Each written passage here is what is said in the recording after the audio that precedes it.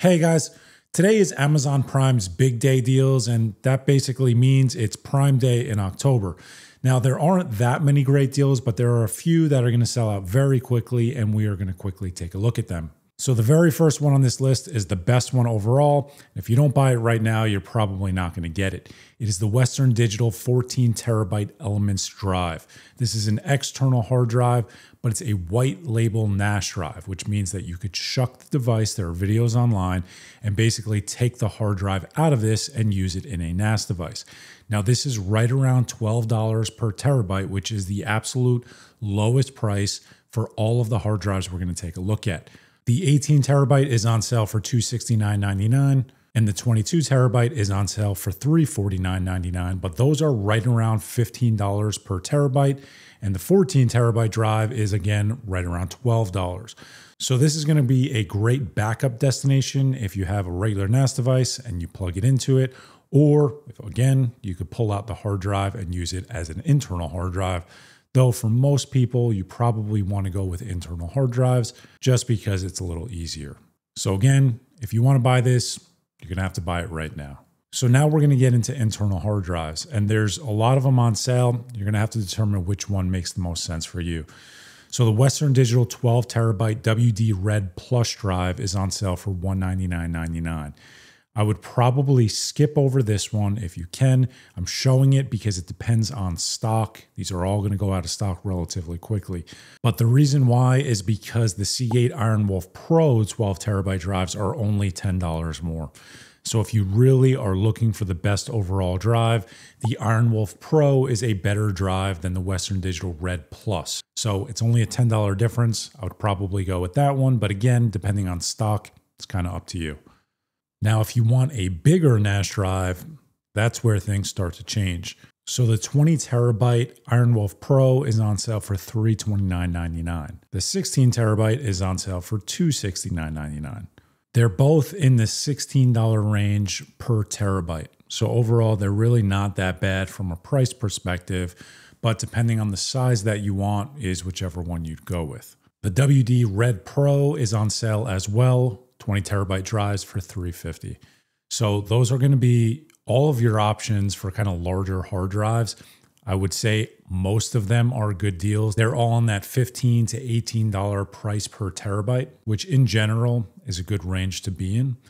And honestly, wouldn't buy anything else. Those are the only drives that I'd buy right now. The next is a KVM device. So I have the Comet PoE. This is not the PoE version, so you have to power this. But I love having a KVM. I just made a video on this a few weeks ago. Just basically allows you to connect a headless device and be able to access it through a web browser. Makes your life very, very simple. And it's only 15% off, but this is cheaper than you're going to find it most times. So if you want one of these, this is not a bad time to buy it. Okay, so now we are going to get into NAS devices. And I used to recommend a wide range of NAS devices when it came to Prime Day because a lot of them are on sale. I'm now at the point where I would say you kind of have to buy UGREEN or nothing else. And I will give a big disclaimer to this.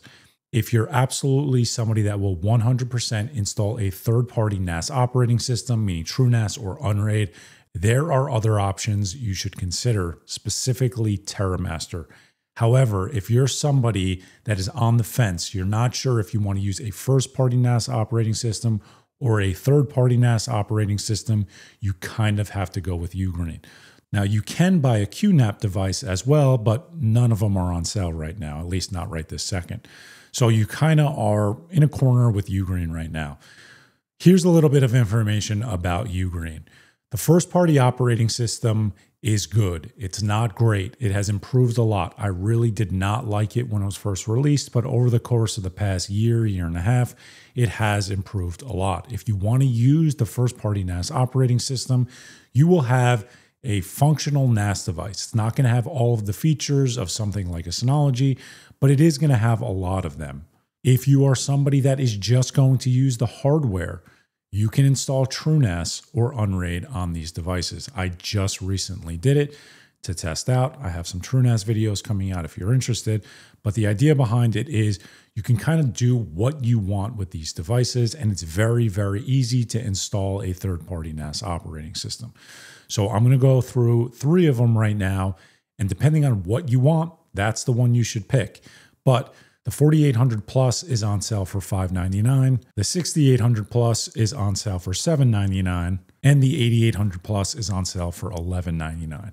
So depending on what you want to do, that will determine which option is best for you. I suspect that later today, the 2-bay NAS device will be on sale as well. As of right now, it's not. If it is, I'll leave a link to it in the description.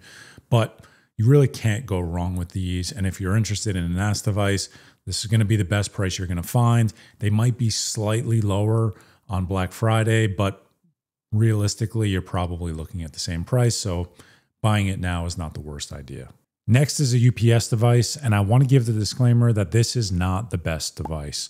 So the reality of things is that there are no other UPS devices that are on sale, and this is a fine deal. It's not a great deal, but you can get away with this, especially if you're only looking to run something like a small NAS device, as well as, let's say, a router or a switch. This will do exactly what you're looking for. The important point here is that this device has a data port, which basically means that you can monitor the UPS. So you could either run a NUT server, or you could connect this directly to a NAS and it will be able to monitor it and safely shut down.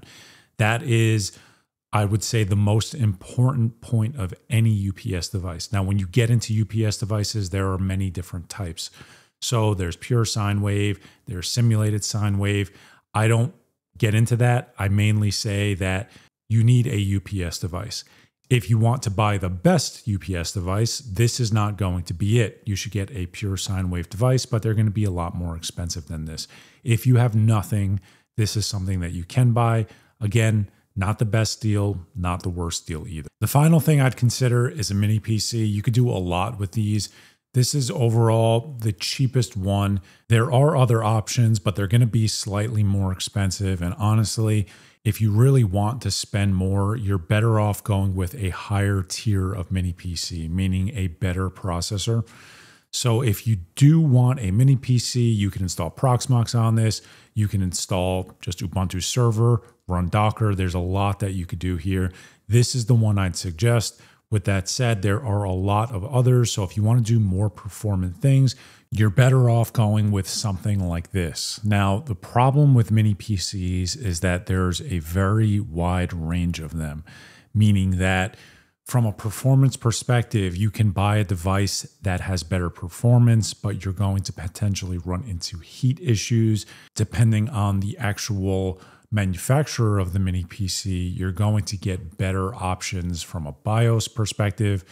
So I tend to stick with 2 brands, or 3 brands really, but the third isn't on sale right now.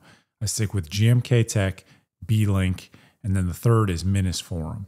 Now, the reason I'm suggesting those is because I've used them, I own them, I know that overall they're stable. I've had some of them running for many years now. When you start branching out outside of those brands, that's when you can get yourself into trouble. So I would stick with those brands. It's not a guarantee that you're not going to run into issues. I can't guarantee that. But I do think that overall, if you use these, you will have a functional mini PC that will run for many years, and it will do kind of exactly what you're looking for. Now, there are a lot of other things on sale, NAS devices, SSDs, but honestly, nothing that I'd personally buy. I think you'll get better prices on Black Friday. But for these, I think you're either going to get the same price on Black Friday, or these might even be slightly lower.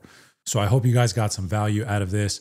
I have affiliate links for all of these in the description. If you use them, I will earn a small commission of sale at no cost to you. So thank you for supporting the channel. But other than that, if you made it this far, thank you very much for watching. I'll see you guys next time.